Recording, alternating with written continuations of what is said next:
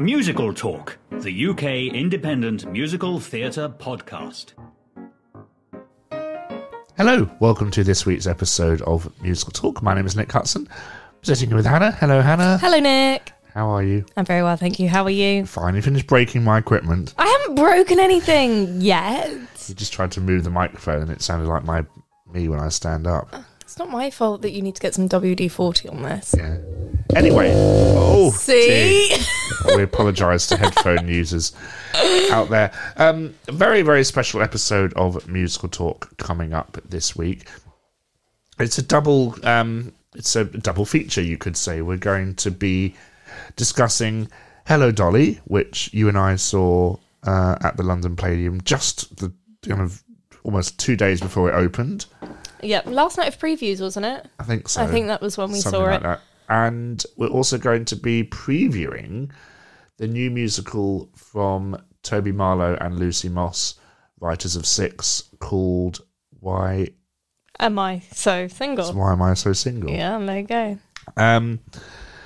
And only today I was invited to an open rehearsal, and we've got some interviews from there and some song previews. So we're just going to end the episode with that, so you can kind of feel like you're there. So we're going to discuss Hello, Dolly, first of all.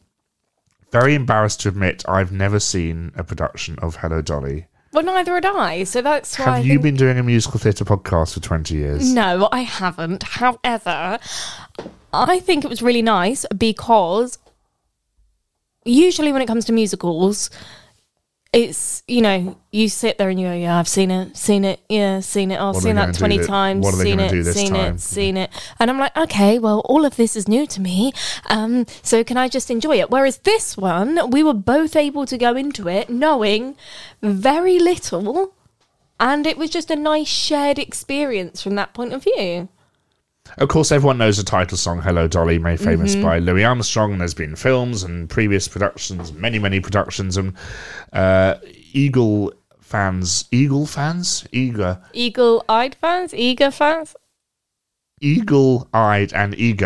of Musical Talk will know that we had many, many, many, many years ago, Jerry Herman, the composer and lyricist of Hello, Dolly, and many other musicals on the podcast.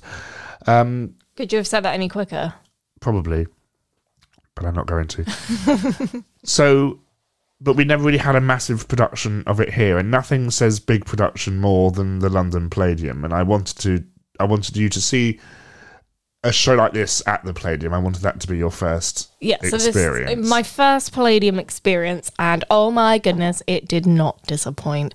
I'm really glad that my first introduction to the Palladium was something like this rather than the Panto. Yeah, or a concert or something. Yeah, I mean a concert or something, fine, but yeah, when it comes to an actual show, the Pantos, the Palladium Pantos are renowned for being over the top and extra and everything. And I feel like if you go to one of those and you don't get that, then they've missed the mark. Whereas, excuse me, just seeing an ordinary, quote, quote, ordinary show, but... A book musical. Yeah, a book musical, but at the Palladium to see what they can do. Oh my goodness. Unbelievable. Loved it. And this production, if you don't know, stars Imelda Staunton, national treasure. Oh, she was so good. But I love her. The thing is, you and I going in blind, not really having seen the Barbra Streisand film or the Bette Midler do it, or Ethel Merman, or I saw Craig Hall do it on Strictly. Does that count? No. But he was in drag. Or even well. Danny LaRue did it, and he was a famous drag performer who did the UK tour about 50 years ago, dreadfully. And how do you know it was dreadfully if you haven't seen it? I've seen footage on YouTube. Oh, okay. Fair. And didn't play it for very long. But Imelda has got a bit of criticism because she's doing this thing where she kind of... It's all taken a bit too seriously, and there's this kind of feeling that Hello, Dolly is meant to be... She's not meant to be sad. She's meant to be this really happy character. But I thought she was quite a happy character in those moments then when it was... But she's meant to be so over the top, and it's meant to be no moroseness at all. But it makes it more realistic. Yeah. But is this a realistic? Because whenever you see somebody that's over the top happy all the time, you're like, oh, they're a manic depressive. Right.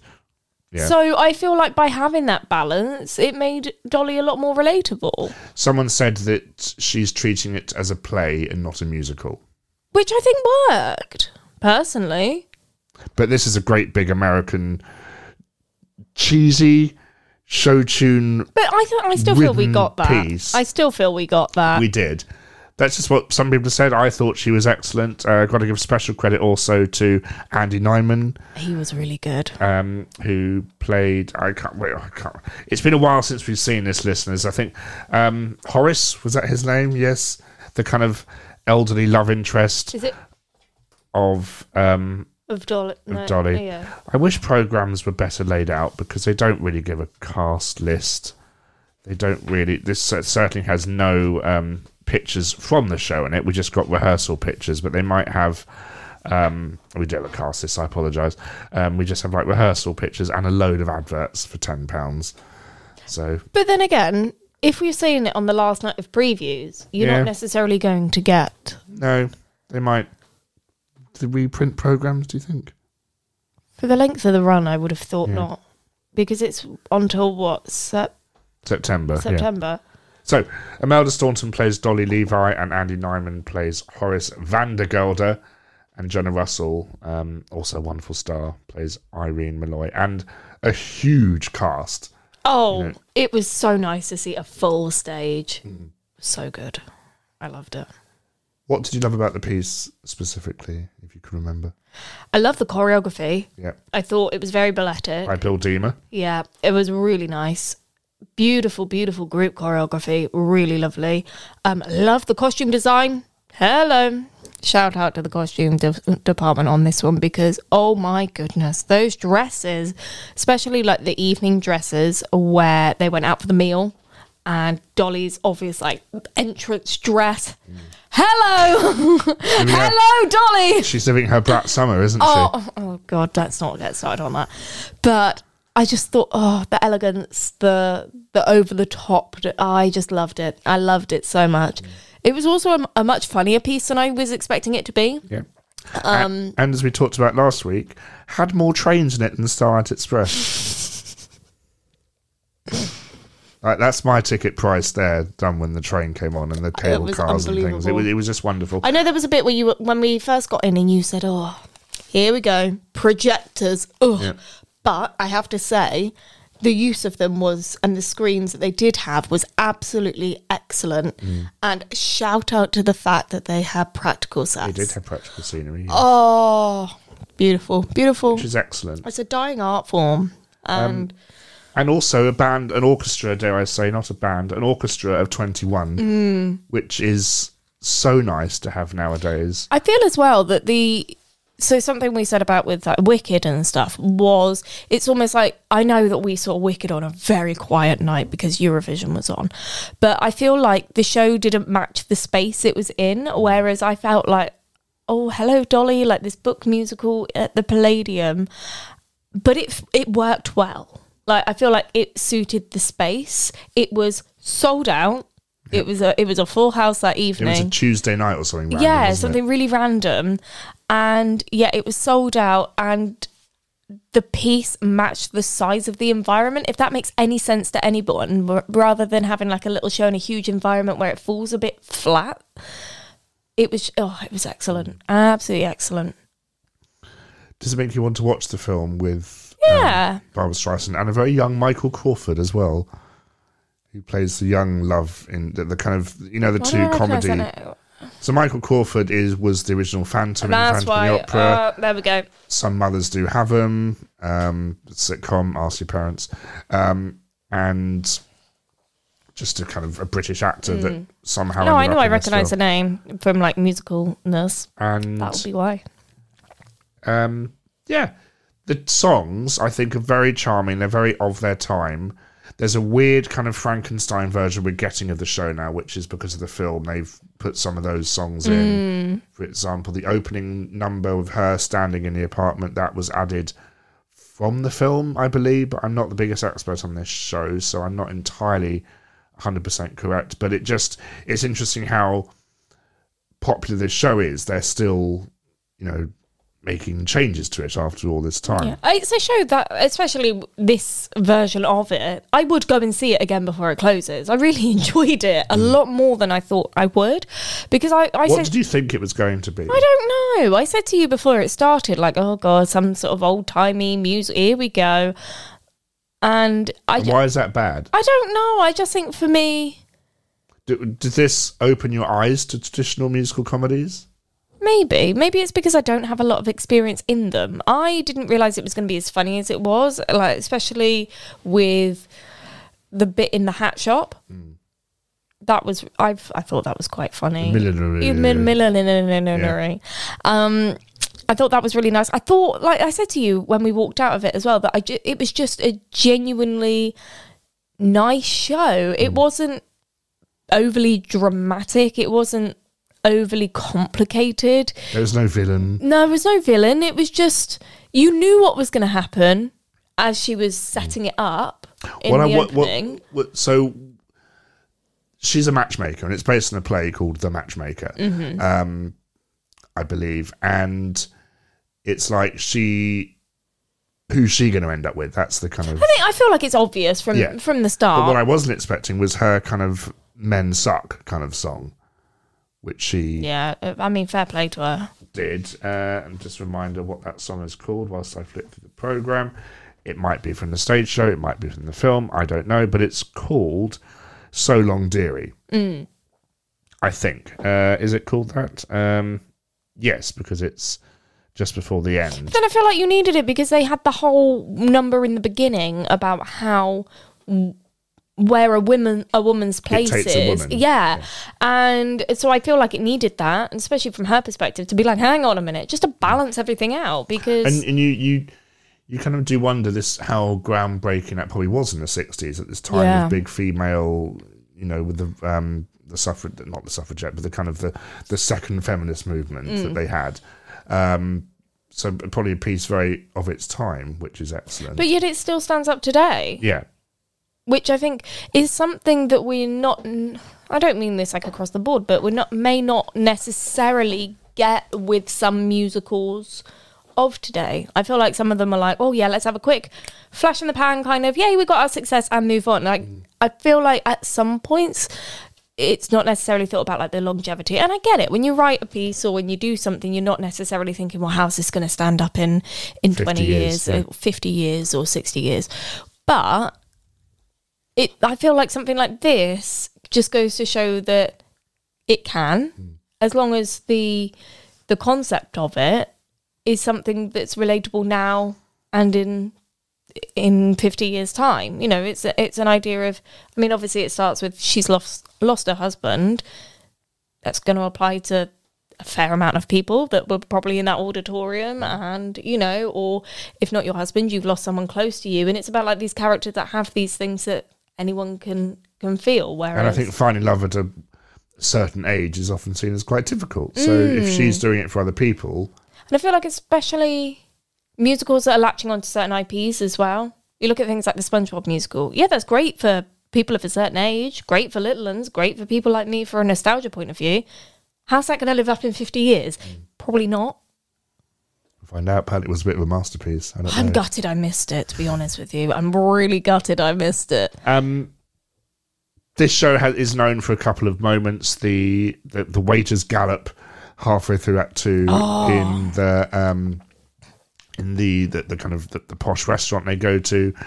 Iconic. And also the title song, Hello Dolly, when she comes down the staircase. Apparently if you were sitting right on the edge of the theatre, you could see her walk up the kind of backstage stairs to get onto the staircase, which is a bit of a design flaw, I find. But I kind of love that, though. That dress, I still can't get over it.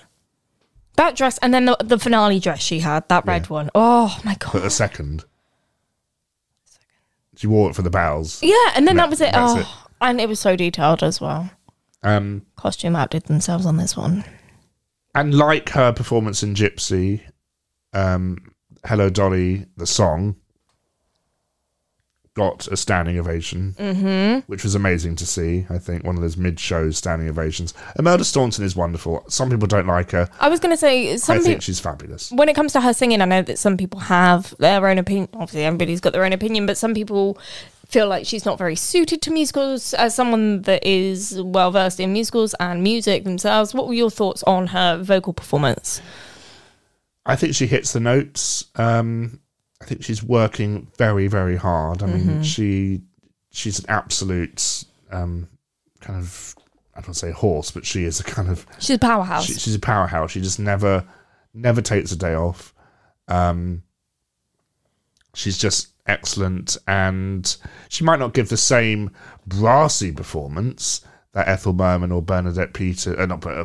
Bernadette Peters has done the part. Bette Midler's done the part. Carol Channing very famously has done the part. Yes, I know how you know Carol Channing. When specifically Hello Dolly.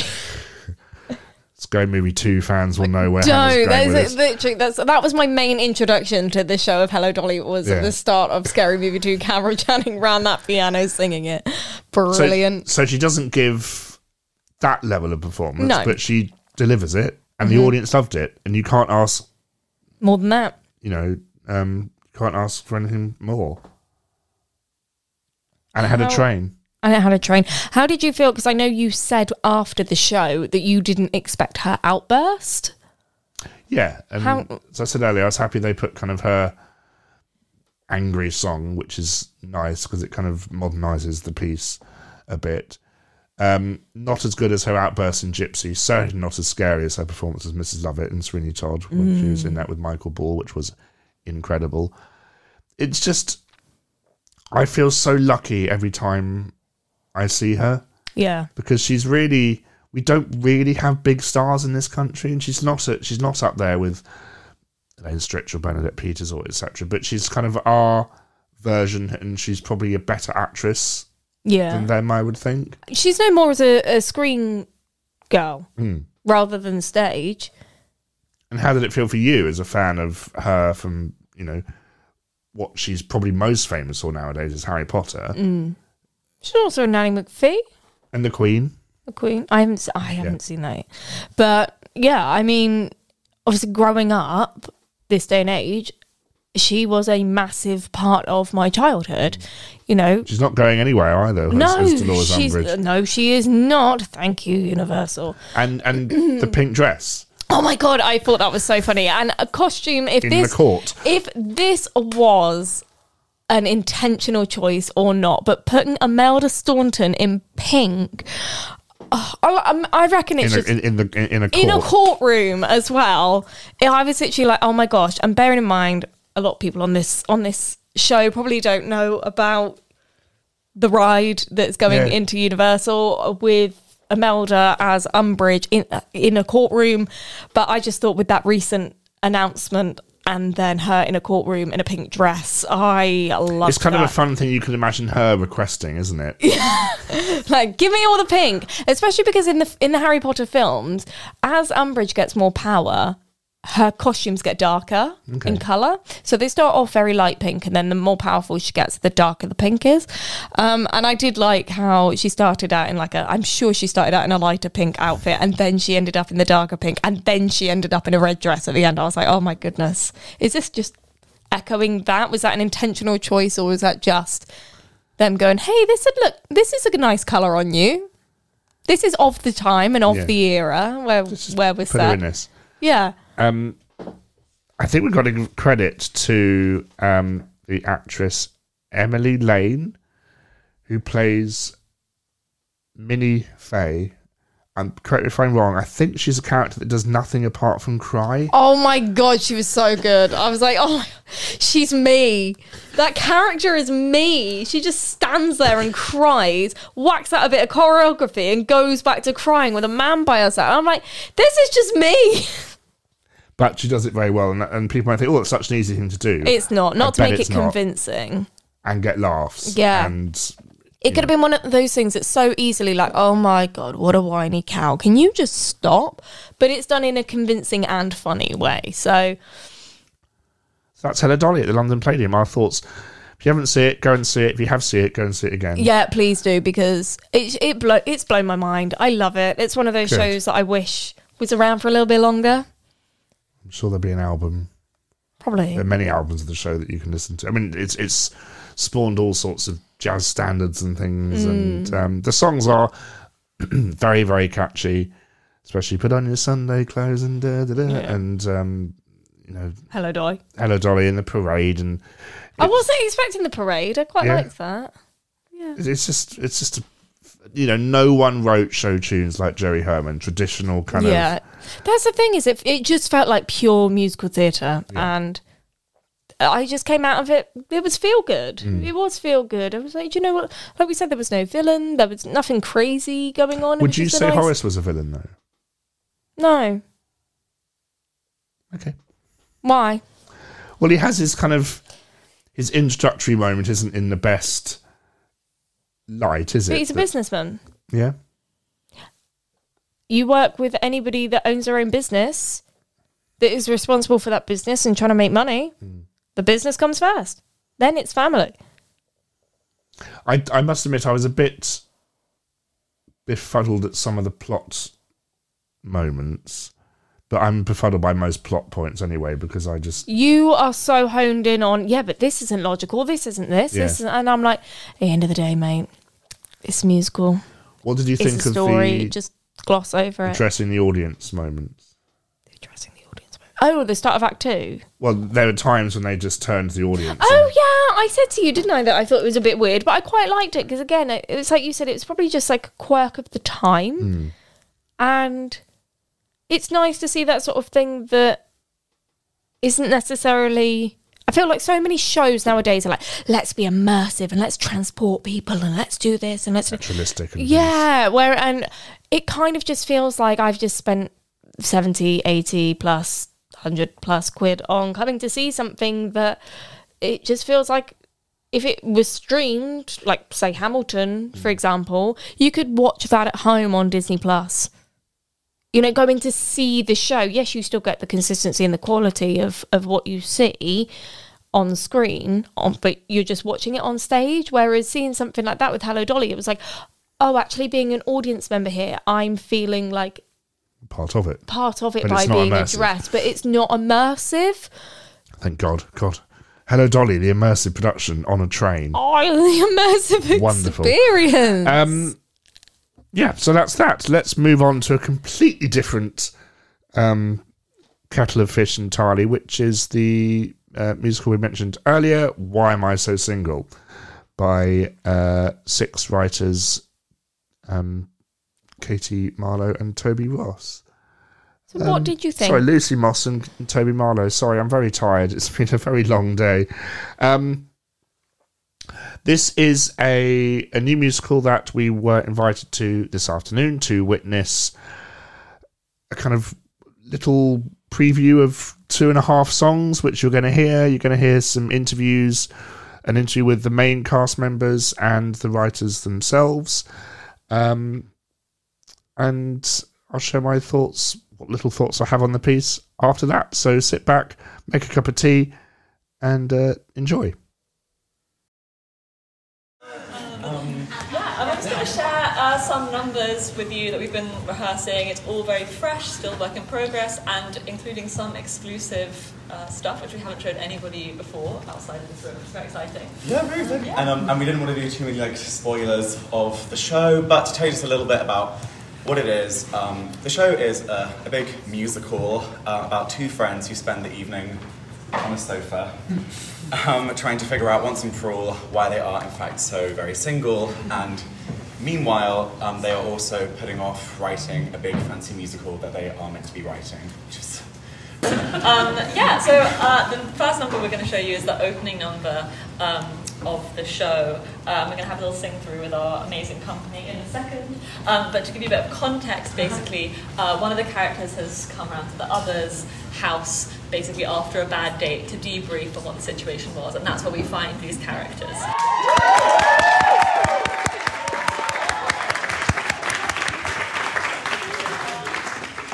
Okay, so I'm actually this guy on Hinge. We start chatting and suddenly I'm like, oh shit, I recognise that company name. That's where the X was. just to confirm, this is the X. Yes, the X. So I'm like, ooh. Actually, save that for verse 2. Yeah, keep it hungry, you know. So I'm like, do I really want to go for a drink with someone who may in fact currently be sharing desk space with me on the go away? And I'm like, yes, of course. Yeah, obviously. Yeah, because what could possibly go wrong? Well, So it's like any other day. so you're charming and you're great. Yes, I'm getting all my flaws but strapping. Because it's going well, I'm thinking, what the hell? I'll ask about my ex. What's the worst thing that could happen? No, don't tell me. Yes, he's moving out to Paris with a girlfriend. What? So naturally I cried, my date was terrified and said, hey, let's be friends, but now I'm pretty sure he's blocked me. What sucks though is I know the ex is out there practicing frozen. Meanwhile I'm sat here in your flat, back here with you listening to me say, why am I so single? Why am I so alone? I'm so ready to mingle. I don't get it. Why am I so single?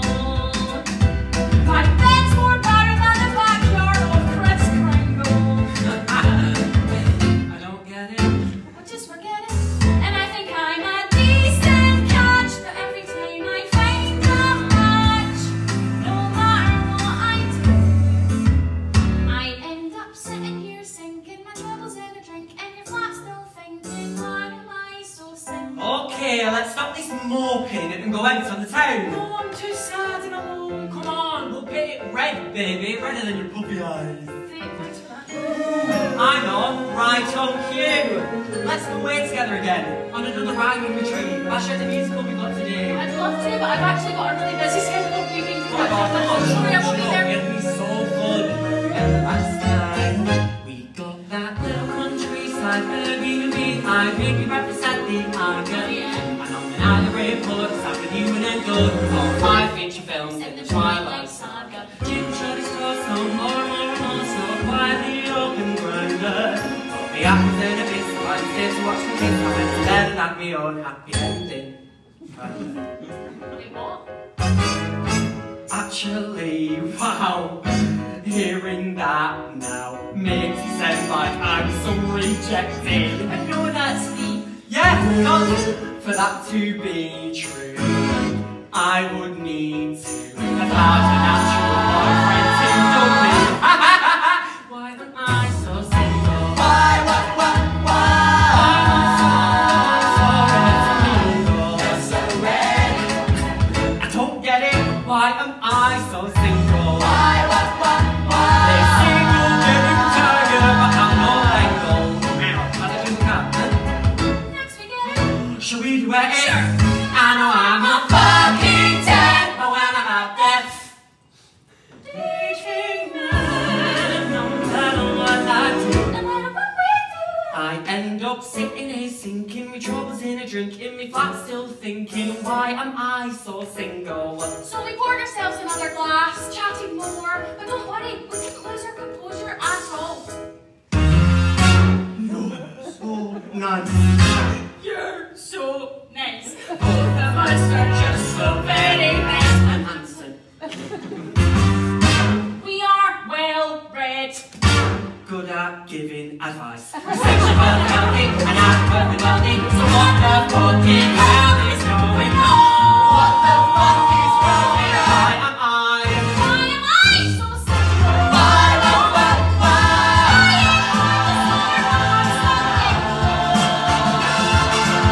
I don't get it. Why am I so single? Don't you think I'm eating out with this chip on Pringles? He doesn't get it. Why am I so single?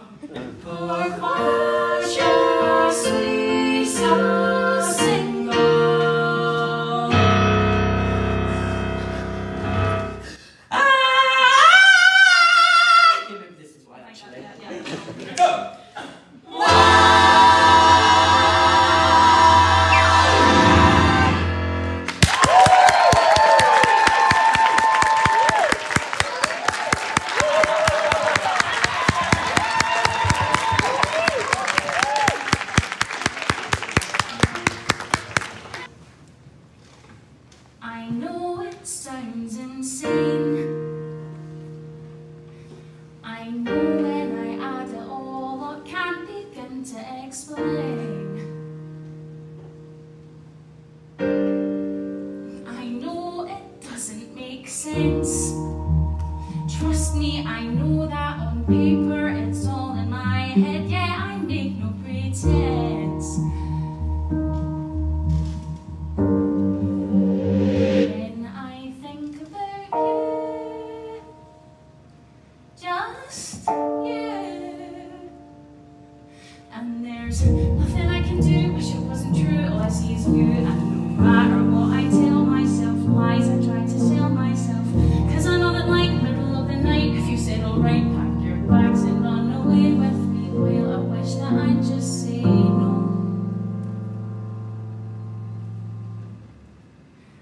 I would abandon it all, drop everything at your call, leave everything, everyone for that scene I've wanted all along, where we walk off into the sunset, watching the end credits run, let everything, everyone fade away like every fatal song. I would abandon it all.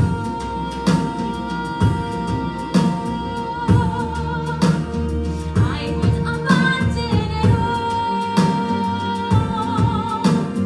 Anytime, anywhere, fuck it and go when you call.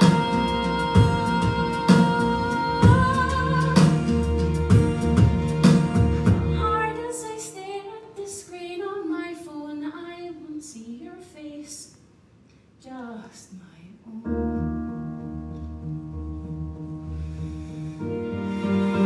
I hate myself for this song.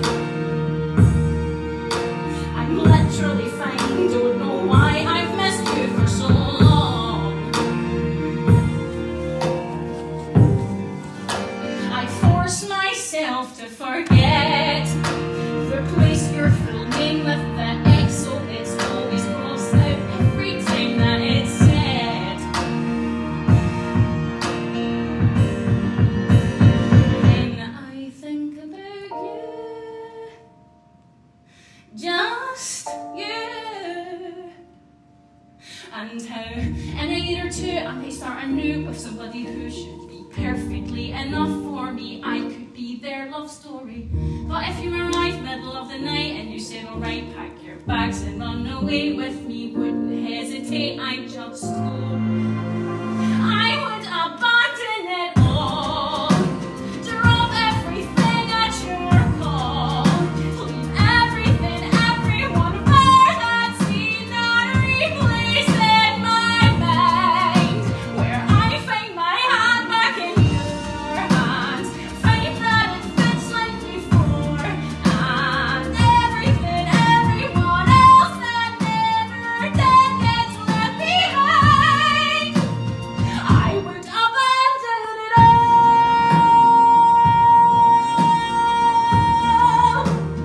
I would abandon it all. Anytime, anywhere, fuck it and go when you call.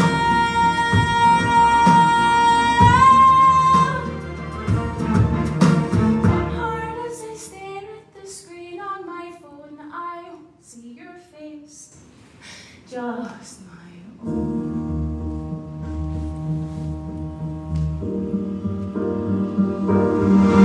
I'll be waiting for that ringtone, staring at my face.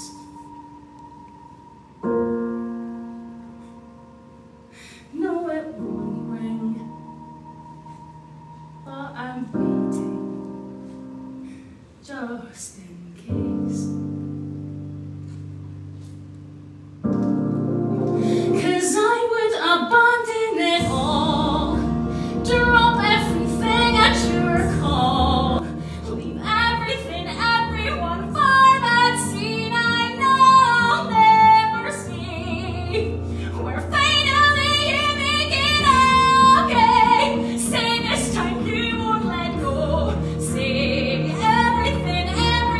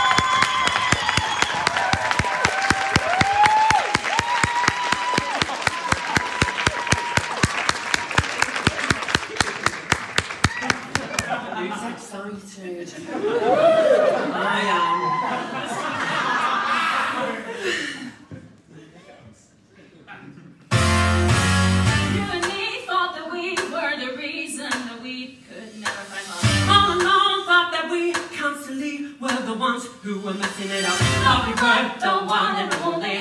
Reasons we're desperately lonely. Oh, how could we be so wrong? If we didn't see what's obvious to both of us now. Can't believe we didn't see the sign. Can't believe so plain to see we should've known we're still alone because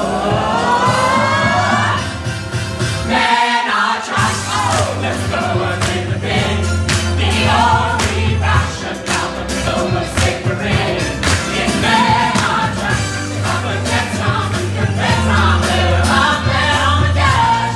So why am I so single? Oh, 'cause men are trash. Oh, say that men are trash.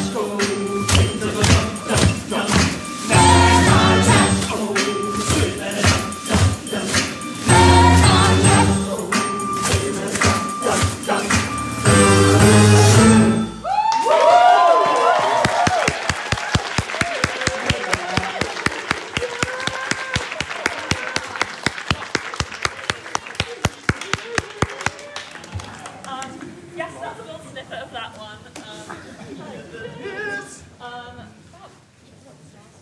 Yeah, the last one. Yeah, I think before we do the final song, we're going to show you. So, a couple months ago or so, I was feeling super confident and sexy. And so, of course, I figured, hey, you know what? I'm just going to put myself out there and organise some dates. We're going to make it cute. There it is. And then the stuff I've been getting up to. Friday night, I had been the date in the guy with a boyfriend. The 6'3" was in the city, orange up, but he was pretty. He said, I said me at 10, kinda late, but give me a bit more time to make sure I look fit. Have a shower, stay on my hair, spend an hour on what you work, painting my nails and shaving my face, making my bed, just in case. Put me favourite Beyonce on, drink a glass of sorry on pot, I'm looking so glamorous. I text the boy, still on for tonight.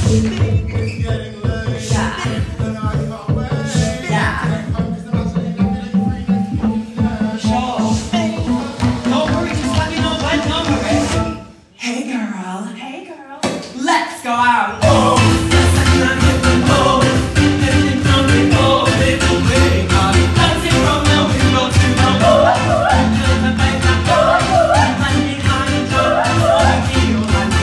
let myself esteem at all. One day cancel. But I think they're fine about it. So yeah, these things happen. Yeah, exactly. It's no big deal. I mean, sure, I wasted a bit of time shaving my legs. Look, never mind, 'cause 1 week later, I met the gallery curator. Wanna rip off his double dead and make his bed like Tracy, yeah. So we set a date, Wednesday at the tape, then he cancelled what he said. Saturday instead. One Monday for getting ready, work up, wet shave, man, a petty. Pop on my pimples, print up my face, I've got my whole week, just in case. Get me nervous, you go bang up, down the pipe of Cabernet Sauce. On the review for a wedding arrive, I text the boy, hey, see you in 5. You anyway. Hey.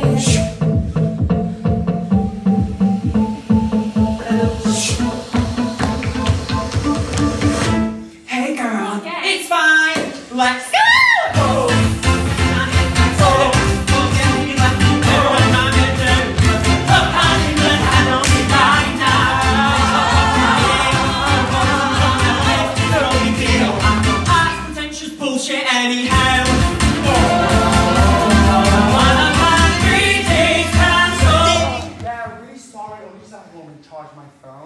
Look, I've had an absolute night, but I'm feeling fine about tech.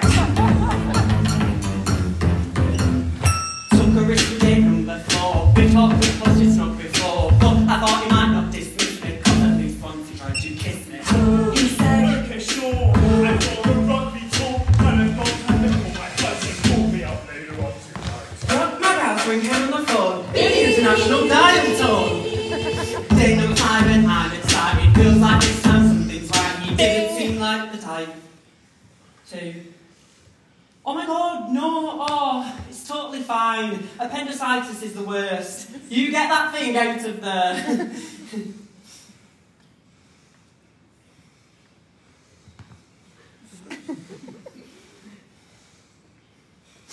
Took a risk with it, went all bit off with conscious not before. Ding, was a ding. Ding.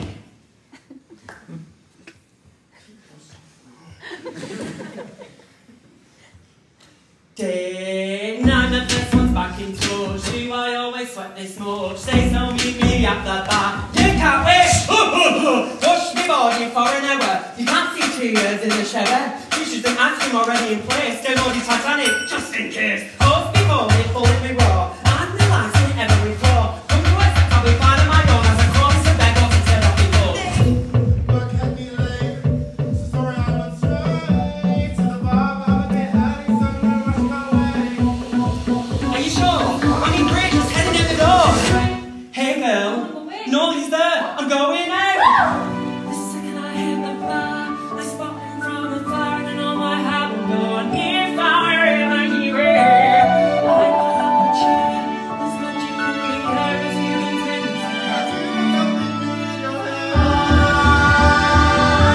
Someone can.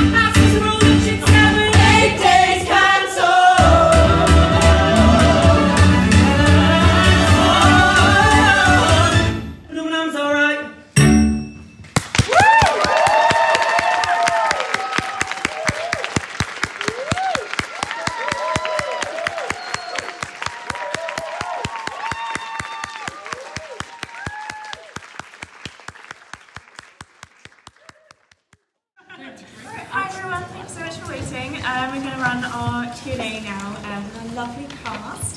So we've got Joe Foster, Noah Thomas, Tash Lever, Lisa Tully and Reese Wilkinson with us.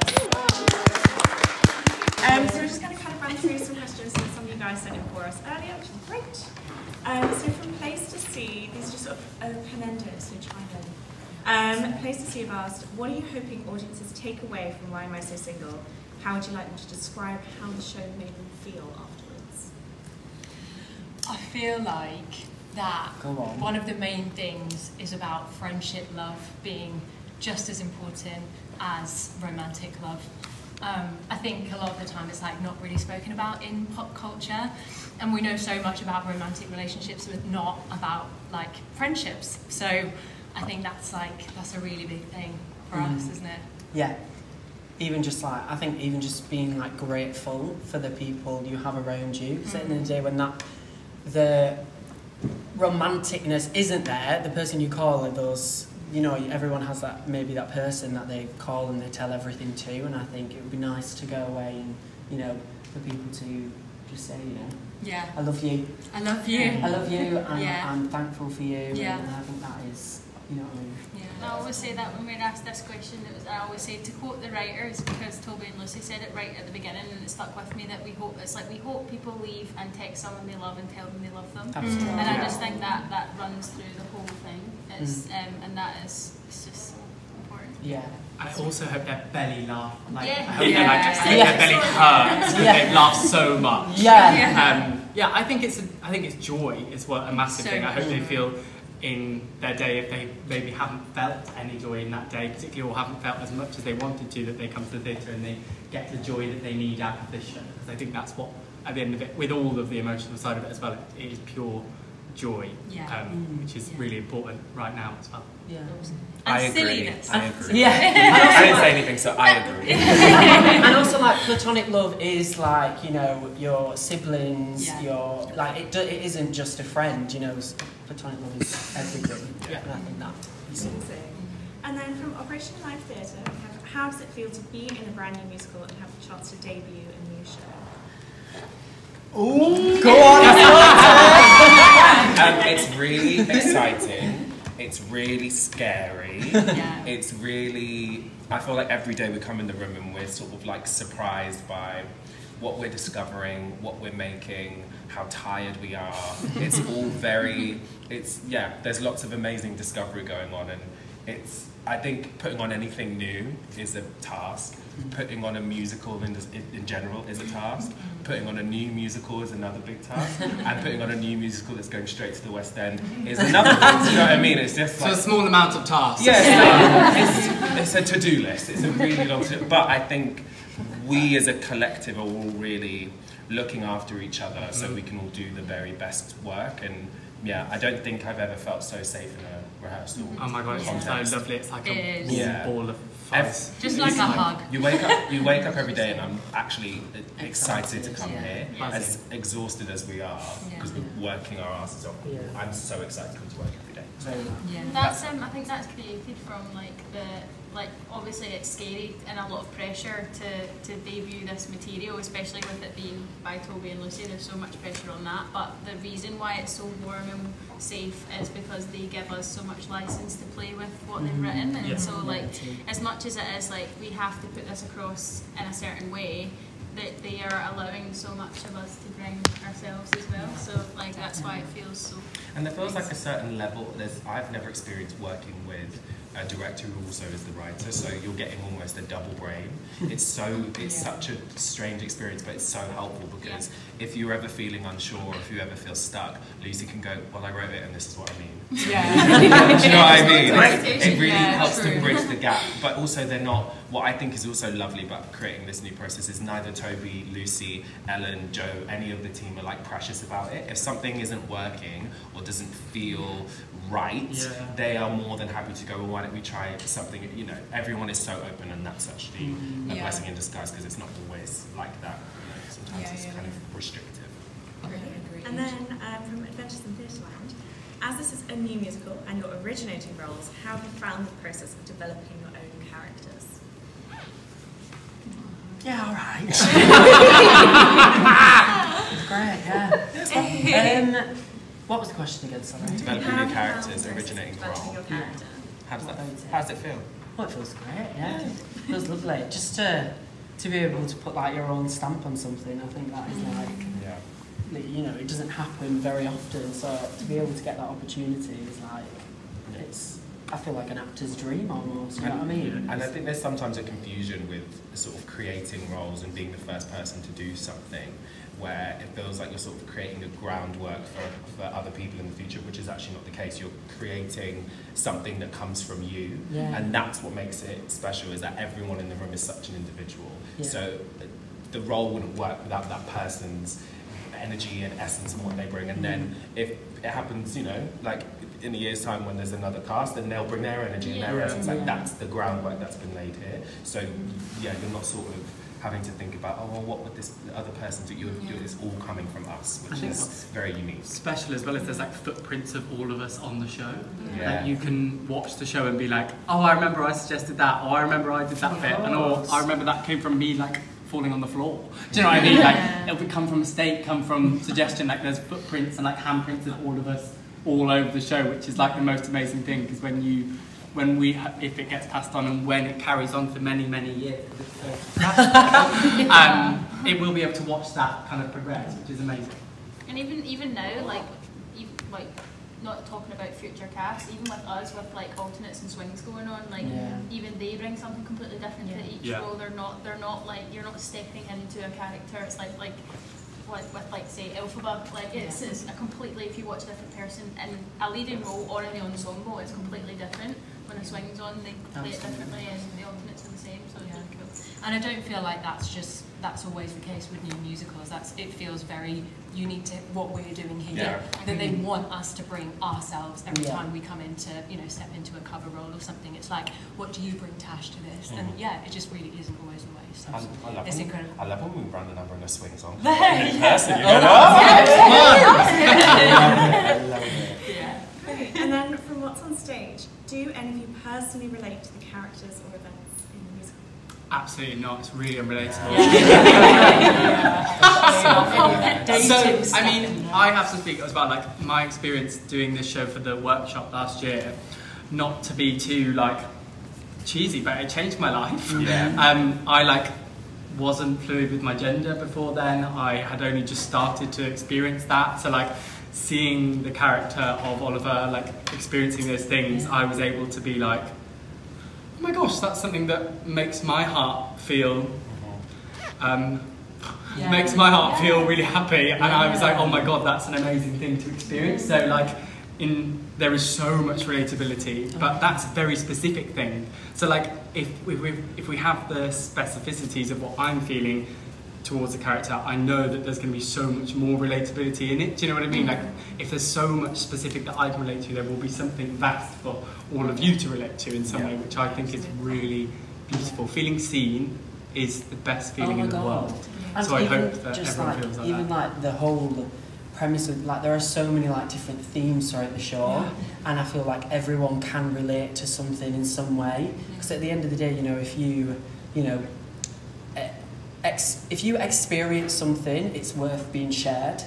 And I think there is so much of that in the show, and I think the show does that, doesn't it? It touches on everything. And then this question kind of ties into that. So, what aspect of a performance is like really essential for that believability in the show? So, particularly because it's going to mirror a lot of people's dating lives, like or personal lives.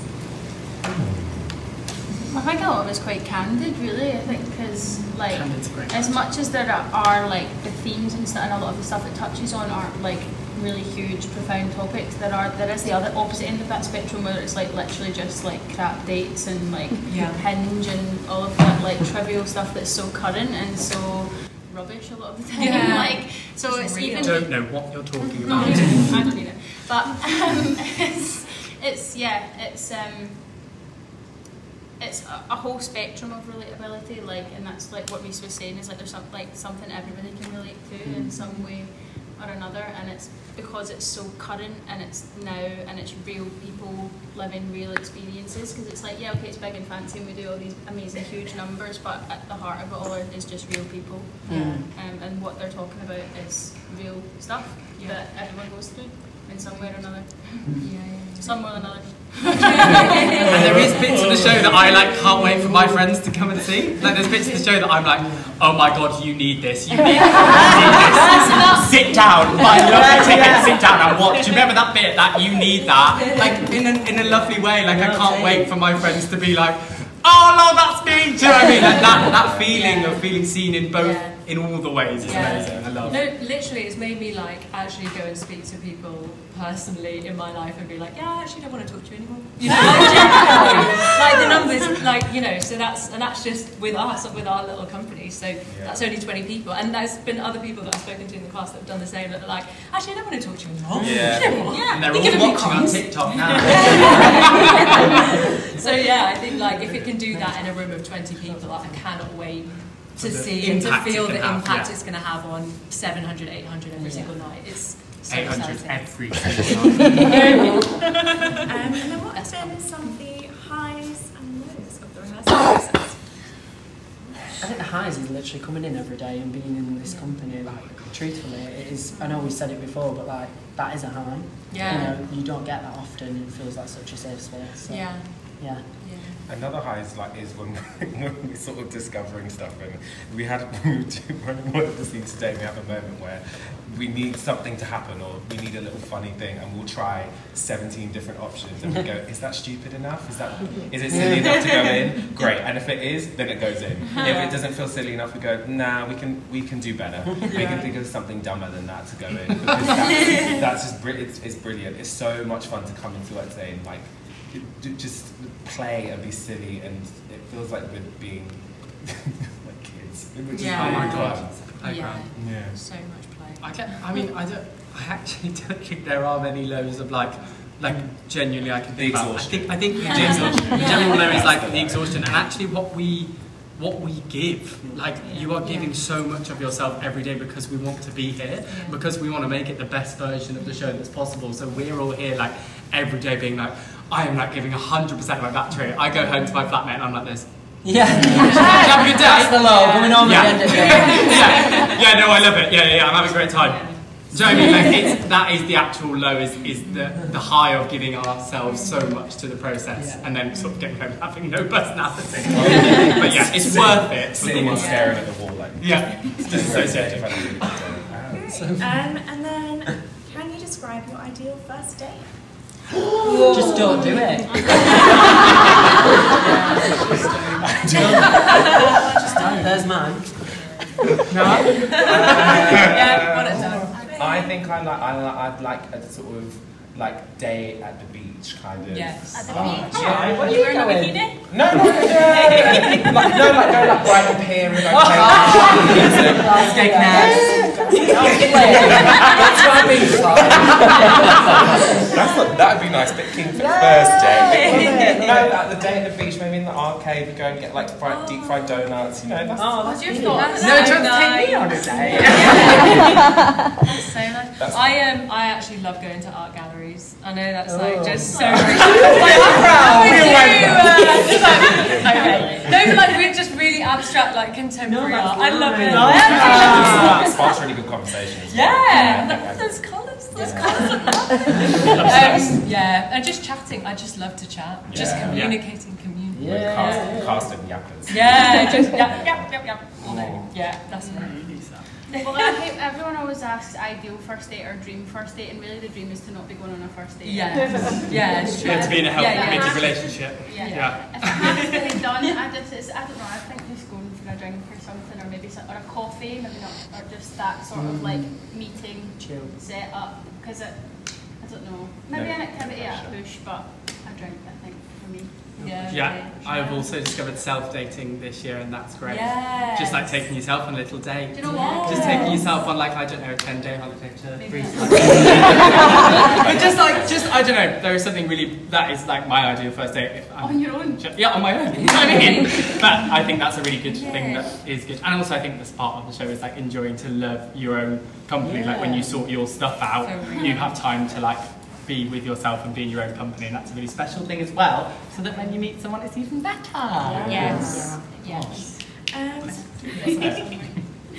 then in the show, the two sort of lead single friends are musical theatre composers as well. If you had to put another musical theatre character in the show, which character would it be and why? That's such a We're good from Yeah. there. Does this mean from other musicals? Do you think? Okay, I actually do have an answer straight away because we've just thought about it. I was going to say Olaf from Frozen. I think Olaf's version of 8 Dates would be absolutely just the person behind Olaf, like Friday night. Do you know what I mean? I had an icicle. I don't know, like just I think it'd be fun. Thank God. Sweeney Todd. What's her name? The one that chops the people up. What's her name? Mrs. Lovell. Her. Jokes, mate. I thought it No, but it has to be Helena Bonham Carter. You know the film. Yeah, 100%. Yeah. I think she'd fit into the Spice it world. up a bit. I just think she'd fit into the world of the show so perfectly. Like, she's kooky. She's actually doing the recast. Is she? She's Nancy. She's the, I think that'd be great. Maybe I just want Helena Bonham Carter in the show. Maybe it's not about Sweeney Todd. Do you have one? Did you say one? Question. Oh yeah. Who's what one? Did you have? Our last question is, can you describe the show using 3 emojis? This is trying to figure out what they are. Oh, shit. That one with the tongue, right? Yeah. You are. The one that's like this. Right, everyone demonstrate 1, 2, 3. They're like That's water, when I'm the only one that did it. I don't know the name of that. What's they called? Oh, that like the water in the eyes. You know what it's like? Oh yeah. But it's like happy. No, the But it's like smile and then the teeth. like I'm feeling. Oh, I feel like. And also, Yeah. and then like the cringy face. Yeah. Because it's so, there's some That's funny one. moments. Yeah. That It's way just- you- That's me on the poster. Yeah, that one. Yeah. I would say, you know the lady in the red dress that's like this. Yes.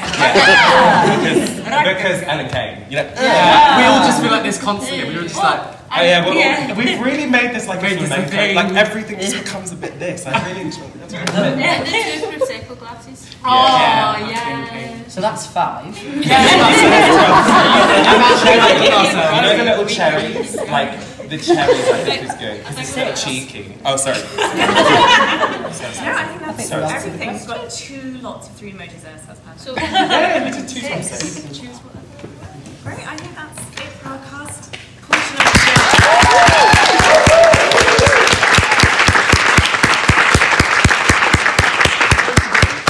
And I'm going to kick you off the sofa. Can't fucking show Oh, why would you want the hair? What? Enjoy! Honestly, it's really not scary. They boo. They boo. Kind of for both of you, or just whoever wants to chime in. So our first question is, what does theatre mean to you, and how is that infused into how you wrote and created Why Am I So Single? Oh my gosh, that's a good question. It's a big question. I don't know. I mean, I'm such a loser. I've just always been like such a theatre fan, and I was actually thinking someone asked me what the first thing I saw was the other day, and it was The Lion King. And I remember being a tiny child and like looking over my shoulder as the animals coming on stage and just being like, okay, so this is what I'm going to be doing for the rest of my life. I don't know. I just think there's something so special about like the actual like in-person thing of like going to see a show, and like every time I go to the theatre, like I'm sort of like in the middle of my life, and I'm like, okay, I'm gonna meet this person, and I'm gonna go see that show, and then I'm gonna like have a drink, all of that, and I like never really factor in the fact that like that I don't really know how I'm gonna be affected like at the end of that kind of show. And yeah, there's just something about like the kind of like the theatre space that's just really magical. And so, you know, this is a big fancy musical, and I guess it's kind of in some ways, oh my god, so disgusting, a love letter to theatre in many ways, really. God, so you say this now. It's really a love letter to musical theatre. No, it is, and like, and there's a lot of like, you know, as you might have seen in some of those little songs, there's a lot of like references to other things because the 2 characters are musical theatre writers. Musical theatre is so much like a part of their life, and also talking about the musical that they have to write is also part of the show. And so like their love of musical theatre and their kind of like also like their anxieties about how it's something that they love, but also something that they have, like they're trying to write as well, is like part of the fabric of the show. And yeah, so I think like, you know, our love of musical theatre, it's like it's so much at the foundation of what the show is kind of about, as well as dating. And then, what made you want to write in the musical, and have you enjoyed it? What made us want to write it? Well, do you know what? I think what made us want to write it was that doing the one that we did, 6. That one.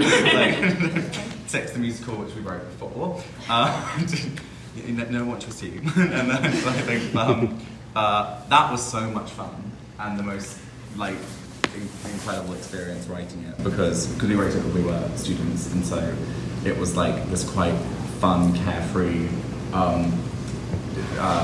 experience of writing it, because we were like, oh, it's, you know, it's for the Edinburgh Fringe, like we're mainly got to focus on like, you know, our studies at the moment in our final year of uni, but let's like do this fun thing on the side. And also because we had like done some theatre stuff before together at uni, but we hadn't like written songs together. And I think when we started doing that, we were like, okay, soulmate.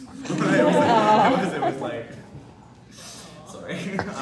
But no, it was just like, it was so much fun. And this we were like, oh, wait, like, you like get it, and you're so clever, and this is so much fun to do.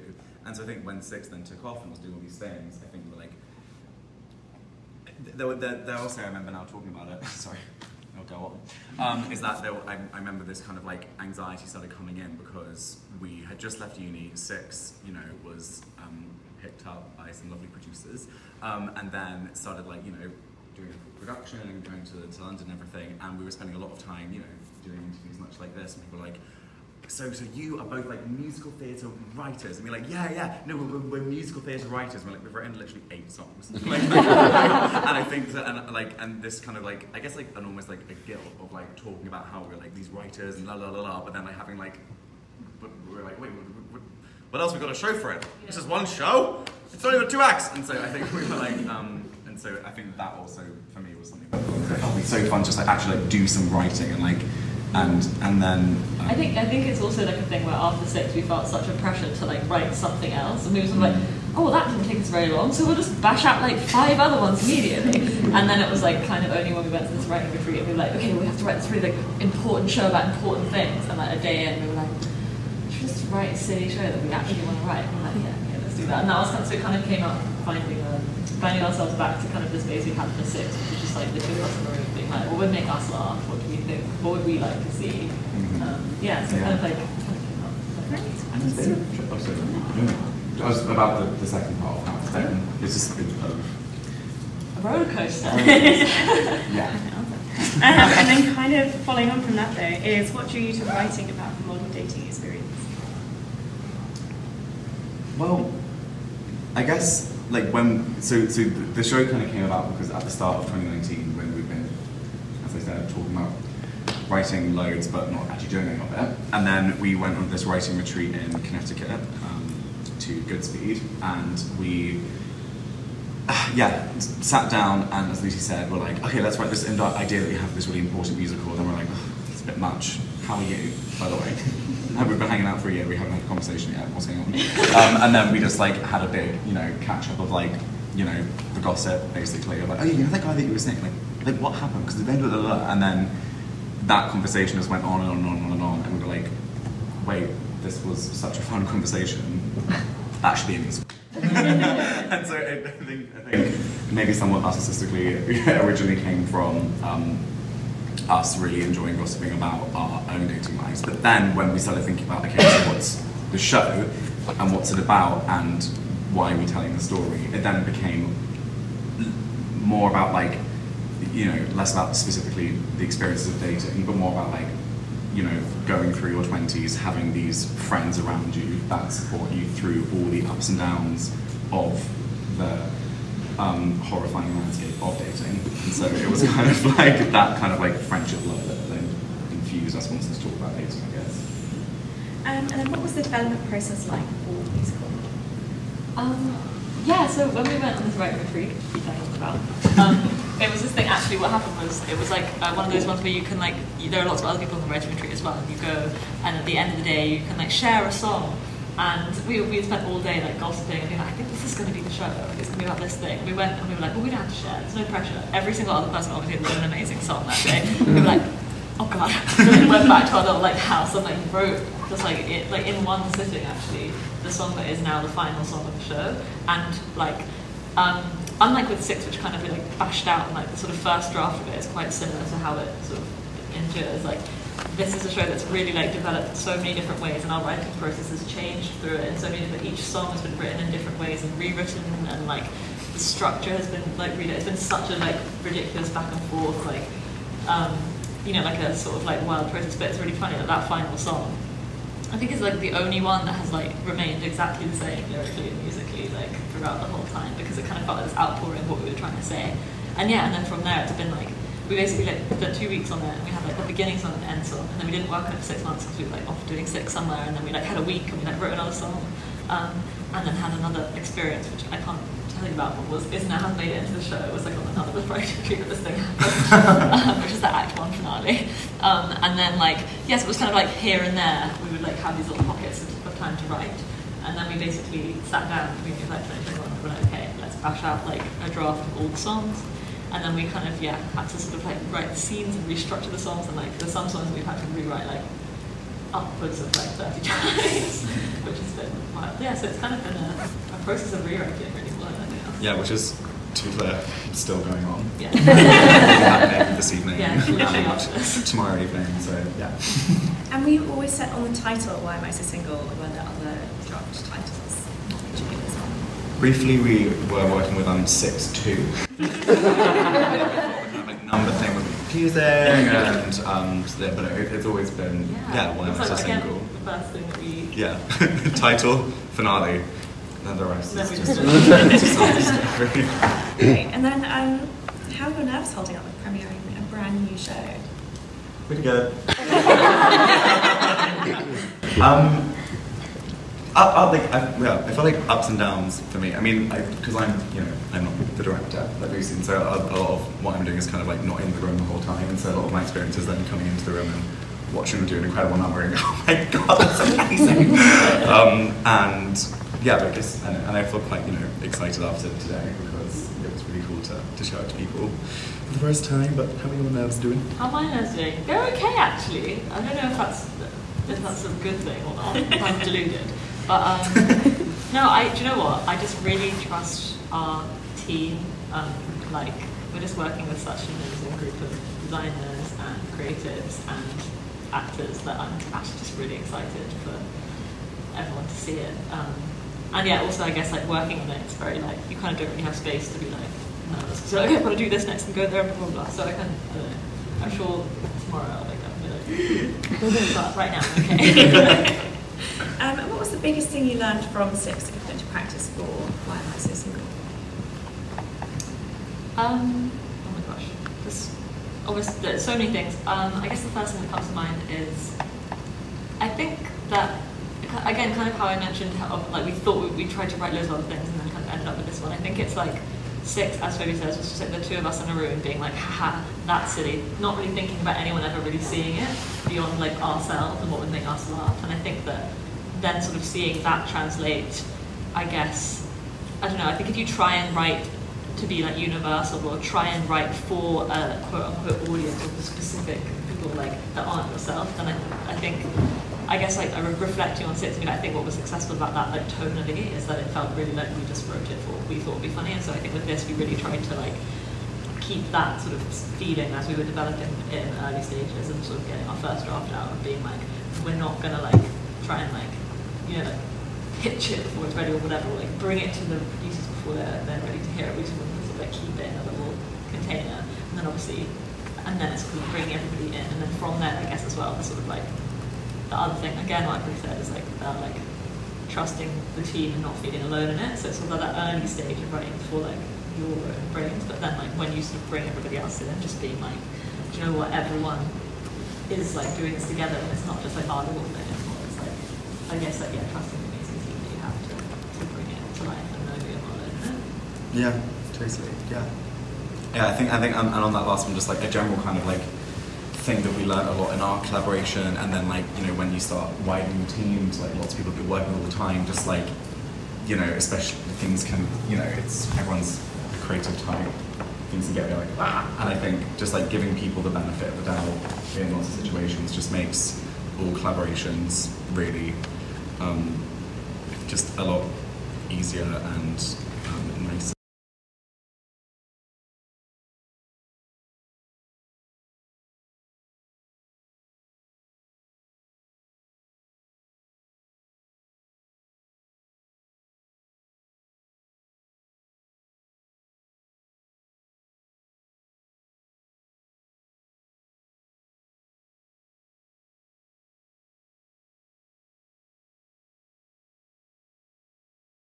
And also sleeping as well. There was lots of not sleeping during those early days of Sex, and sleeping helps.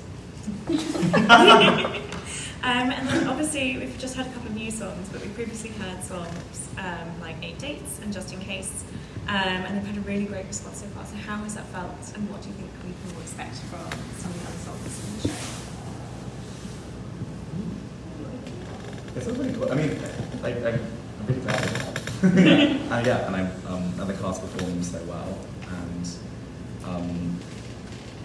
gosh, yeah, I'm so excited for more people to hear these songs. I'm so excited for people to hear these songs, and there's loads of them. There's really a lot, almost more than twice the number of ones and six. But it's also a sort of thing where quite a lot of them are quite spoilery in terms of the actual show, so it's quite sort of hard not to be okay, this one and this one and this one, but I'm really excited as well about the fact that they're lots of different genres, and they kind of all have one foot in the sort of poppy world, or most of them do, but there's really kind of loads of different textures and it's very eclectic as a school. And also the orchestrations are so cool, as you heard from those ones there. But two of our amazing orchestrating team are here today. Future Cut, Darren and Tunde. Give it away. They're half of our team, also with Joe Bayton, who is also maybe not in the room, but he's also incredible. And and just what they've been making is just so wonderful. I'm just so excited for everyone to hear it. I think it sounds really cool. I think that's all of our questions, so thank you guys so much.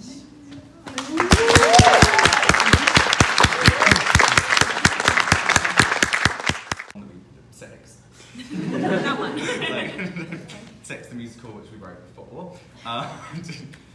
No one to assume. And then I think that was so much fun and the most like incredible experience writing it because we wrote it when we were students, and so it was like this quite fun, carefree experience of writing it because we were like, oh, it's for the Edinburgh Fringe, like we're mainly got to focus on like our studies at the moment in our final year of uni, but let's like do this fun thing on the side, and also because we had like done some theatre stuff before together at uni, but we hadn't like written songs together. And I think when we started doing that, we were like, okay, soulmate. it was like, sorry, but no, it was just like it was so much fun, and this we were like, oh wait, like you like get it, and you're so clever, and this is so much fun to do. And so I think when Six then took off and was doing all these things, I think we were like. There also, I remember now talking about it, sorry, I'll go on, is that I remember this kind of like anxiety started coming in because we had just left uni. Six, was picked up by some lovely producers, and then started like, doing production and going to London and everything, and we were spending a lot of time, doing interviews much like this, and people were like, so you are both like musical theatre writers, and we're like, no, we're musical theatre writers. And we're like, we've written literally 8 songs, and I think that, and this kind of like, I guess like an almost like a guilt of like talking about how we're like these writers and la la la la, but then like having like, but we're like, wait, what else we got to show for it? This is one show. It's only got 2 acts, and so I think we were like, and so I think that also for me was something that was like, oh, it's so fun just like actually like do some writing and like. And then I think it's also like a thing where after Six we felt such a pressure to like write something else, and we were sort of like, oh, well, that didn't take us very long, so we'll just bash out like 5 other ones immediately. And then it was like kind of only when we went to this writing retreat and we were like, okay, we have to write this really like important show about important things, and like a day in we were like, should we just write a silly show that we actually want to write? And we're like, yeah, let's do that. And that was kind of, so it kind of came up finding ourselves back to kind of the space we had for Six, which was just like the 2 of us in the room being like, what would make us laugh? What do we think? What would we like to see? So kind of like came up. I was about the second part of how it's just a roller coaster. Yeah. And then kind of following on from that though, is what drew you to writing about the modern dating experience? Well, I guess like so the show kind of came about because at the start of 2019 when we've been, as I said, talking about writing loads but not actually doing any of it, and then we went on this writing retreat in Connecticut to Goodspeed, and we sat down, and as Lucy said, we're like, okay, let's write this idea that we have this really important musical. Then we're like, oh, it's a bit much. How are you, by the way? And we've been hanging out for a year, we haven't had a conversation yet, what's going on? And then we just like had a big, catch up of like, the gossip basically, of like, oh, that guy that you were saying, like what happened? Because and then that conversation just went on and on and on and on, and we were like, wait, this was such a fun conversation. That should be a musical. And so I think maybe somewhat narcissistically originally came from us really enjoying gossiping about our own dating lives. But then when we started thinking about, okay, so what's the show and what's it about and why are we telling the story, it then became more about like, less about specifically the experiences of dating, but more about like, going through your 20s, having these friends around you that support you through all the ups and downs of the horrifying landscape of dating. And so it was kind of like that kind of like friendship love that then infused us wanting to talk about dating, I guess. And then what was the development process like for the musical? So when we went on this writing retreat, which I talked about, it was this thing, actually what happened was, it was like one of those ones where you can like, there are lots of other people on the writing retreat as well, and you go, and at the end of the day you can like share a song. And we spent all day like gossiping and being like, I think this is going to be the show, like, it's going to be about this thing. We went and we were like, well, we don't have to share, there's no pressure. Every single other person obviously had written an amazing song that day. We were like, oh god. Then we went back to our little like house and like wrote just like it, like in one sitting actually, the song that is now the final song of the show. And like unlike with 6, which kind of like bashed out, and like the sort of first draft of it is quite similar to how it sort of endures. Like this is a show that's really like developed so many different ways, and our writing process has changed through it. And so many different, each song has been written in different ways and rewritten, and like the structure has been like it's been such a like ridiculous back and forth, like you know, like a sort of like wild process. But it's really funny that that final song, I think, is like the only one that has like remained exactly the same lyrically and musically like throughout the whole time, because it kind of felt like this outpouring of what we were trying to say. And yeah, and then from there it's been like, we basically like did 2 weeks on it, and we had like the beginning song and the end song, and then we didn't work on it for 6 months because we were like off doing 6 somewhere, and then we like had a week and we like wrote another song, and then had another experience which I can't tell you about, what is now has made it into the show. It was like on another writing tree that this thing happened, which is the Act 1 finale. And then like, yes, it was kind of like here and there we would like have these little pockets of time to write, and then we basically sat down at the beginning of like 2021 and were like, okay, let's bash out like a draft of all the songs.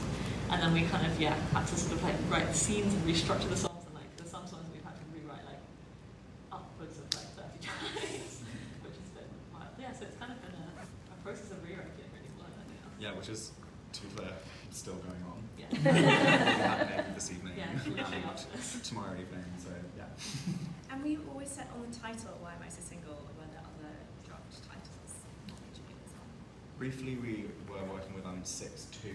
The kind of like number thing was confusing, but it's always been Why Am I So Single? The first thing that we Yeah, title, finale, and the rest is just Great. And then, how are your nerves holding up with premiering a brand new show? Pretty good. I feel like ups and downs for me. I mean, because I'm not the director, like we've seen, so a lot of what I'm doing is kind of like not in the room the whole time, and so a lot of my experience is then coming into the room and watching them do an incredible number and go, oh my god, that's amazing. And yeah, but and I feel quite excited after today because it was really cool to show it to people for the first time. But how are your nerves doing? How are my nerves doing? They're okay actually. I don't know if that's a good thing or not. If I'm deluded. But no, do you know what? I just really trust our team. Like we're just working with such an amazing group of designers and creatives and actors that I'm actually just really excited for everyone to see it. And yeah, also I guess like working on it, it's very like you kind of don't really have space to be like nervous. So okay, I've got to do this next and go there and blah blah blah. So I don't know. I'm sure tomorrow I'll wake up and be like, but right now I'm okay. What was the biggest thing you learned from 6 that you put into practice for Why Am I So Single?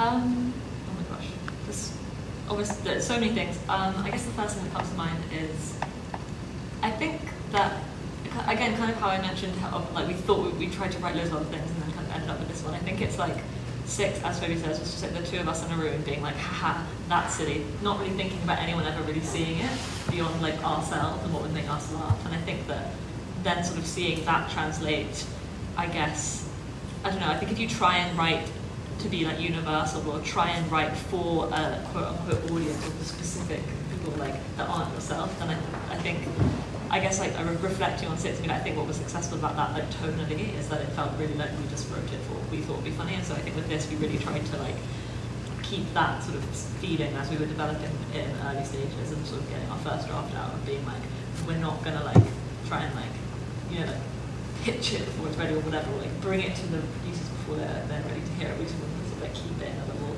container, and then obviously, and then it's sort of bringing everybody in, and then from there, I guess as well, the sort of like the other thing again, like we said, is like like trusting the team and not feeling alone in it. So it's sort of that early stage of writing for like your own brains, but then like when you sort of bring everybody else in, just being like, do you know what, everyone is like doing this together, and it's not just like our little thing. It's like, I guess like trusting the amazing team that you have to bring it to life and know you're not alone in it.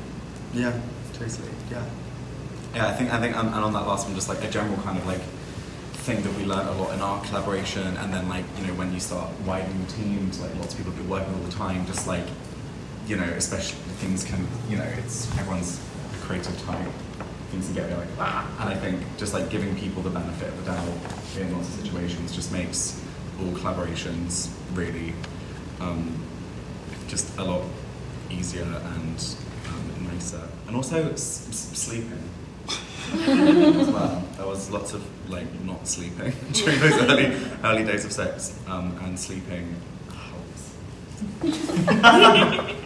And then obviously we've just had a couple of new songs, but we previously heard songs like 8 Dates and Just In Case, and they've had a really great response so far. So how has that felt, and what do you think we can expect from some of the other songs in the show? It's all really cool. I mean, I'm really glad of that. And the cast performed so well, and gosh, yeah, I'm so excited for more people to, hear these songs. I'm so excited for people to hear these songs. Yeah. And there's loads of them. There's really a lot, almost more than twice the number of ones and six. But it's also like a sort of thing where like quite a lot of them are quite like spoilery in terms of the actual show, so it's quite sort of like hard not to be like, okay, this one and this one and this one, but like I'm really excited as well about the fact that they're like lots of different genres, and like they kind of all have like one foot in the sort of like poppy world, or most of them do, but like there's really kind of like loads of different textures and like it's very eclectic as a school. And also the orchestrations are so cool, as you heard from those ones there. But two of our amazing orchestrating team are here today. Future Cub, Darren and Toby. Give it away. And half of our team also with Joe Bayton, who is also really not in the room, but he's also incredible. And just like, what they've been making is just so wonderful and cool. And I'm just so excited for everyone to hear it. So I think it sounds really cool. That is all of our questions, so thank you guys so much.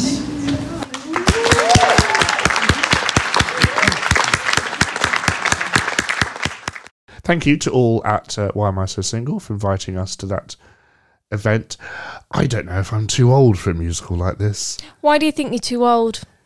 Keep in mind, Hannah hasn't heard any of the stuff yet because we are going to the opening night, so I don't want to reveal too much, but it's just all a bit kind of not modern for me, but I'm happy in a relationship. I'm not looking for any. I'm not. Okay, fine, scrap that. But before you met me, then, would you feel that you've related to it? It's always hard to say how do you relate to a piece when you've only seen 2.5 songs I get from that. it. But it's more the music styles are a bit too modern for me. I enjoy 6, but I still think I'd like to see, because it's kind of a book musical, but it isn't a book musical. Does it compare musically in like the music style to 6 then? I think. Okay. Which is great. I've only heard like 2 songs from 6. They know what they're doing. 6 is wonderful. I still need to see it. But it's just a bit too kind of shouty for my liking. And I wish... Do you... Sorry to interrupt, but part of me wishes they would just write a book musical. This is very referential to musicals. It's about 2 people writing a kind of 2 people who live together, a gay couple and a straight girl, Will and Grace territory, wanting to write a musical, title of show, and discussing their relationships, Sex in the City / I Love You, You're Perfect, Now Change. I just think we've seen this before, but it'd be interesting to see how a British version is tackled. They're very funny, the writing couple. They know what Toby and Lucy, they know what they're doing. They're excellent, so I know the concept is in safe hands. So I don't want to say too much about the show because it's not fair to judge it yet. Do you think, from what you've seen so far and from what you've said about it, obviously me knowing very, very little, but just taking the title as well, do you think this is going to draw the same sort of Heathers and 6 crowd? Do you know what I mean by that? I think sort of... it's relying on the success of 6. Okay. Because it's from the writers and producers, and, Lucy directed 6 as well, and she's directed this, so I think it's going for the same vein. But as I said in the Q&A we had, they wanted to, 6 has 8 songs in it, and it's a 70-minute piece. They pushed themselves to do 20 songs and like a proper full-on musical. They said themselves they kind of they've never done this before because Six was never written to be a big show. It's just something they wrote at university, and it found success. And this is really their first time writing a proper musical with the aim of putting on a proper musical. Yeah. So I think the pressure on them is huge. Oh, it's got to be, because considering that Six found, I don't mean accidental success, but, you know... well, won Tony Awards. Yeah, but turning out to be what it was from what it started is incredible. And I think it's always dangerous when you try and replicate something for the second time. But then they're not replicating it. It's not like they've gone, okay, here's 6-2. No, well, that's they jokingly said that's what they wanted to call it. I hope they were joking. But we'll discuss it more once we've seen it. I have a feeling you'll enjoy it more than I will, but it remains to be seen and heard. Thank you very much for listening to this week's episode of Musical Talk. Thank you for everyone at Why Am I So Single for inviting us along. Until next time, take care, Hannah. You're going to be seeing Chitty Chitty Bang Bang soon, aren't you? I am. What are we today? What day are we? Monday. I'm seeing it on Saturday. Yeah, so next week, you'll hear Hannah's thoughts on that. Until then, fly away to Hushabye Mountain, and we'll see you next time. See you next time. Thank you. Bye. Bye-bye. Thank you for listening to this week's episode of Musical Talk. To find out more about the world of Musical Talk, you can visit our website at musicaltalk.co.uk, where you'll find all our episodes, or you can listen on Spotify, Apple Podcasts, or YouTube. Please follow us on Twitter and Instagram at Musical Talk.